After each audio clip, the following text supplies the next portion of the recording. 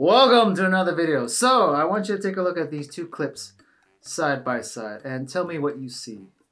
Obviously you see butterfly, but one gentleman is performing really good butterfly and the other guy is performing a not so good butterfly. So what's the difference between a good versus bad butterfly stroke when it comes to swimming? Well, there's one thing I want you to pay attention to, okay?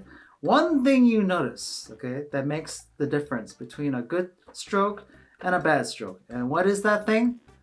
Take a look, pay attention. Look at these clips side by side. The person who's doing a really good butterfly stroke is using his entire body.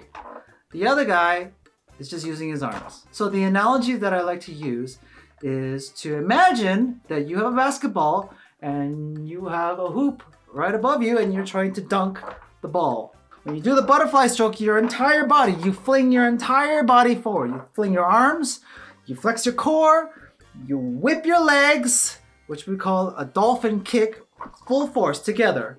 Not separately, but together, like a mermaid's tail.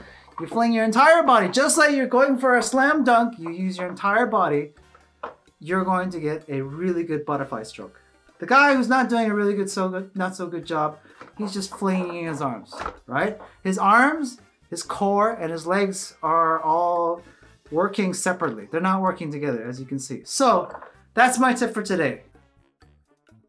So before you go, I want you to click the link down below, right? That link is going to take you to a free ebook that's going to give you a quick warm-up and wind through of everything you need to know as a beginner swimmer. And it's free, okay? So, at no cost to you, download that free ebook that I wrote personally by myself, and it's going to help people like you learn how to swim smarter, because I'm tired of idiots in the pool that I swim next to side by side every day. Get it now before it's too late.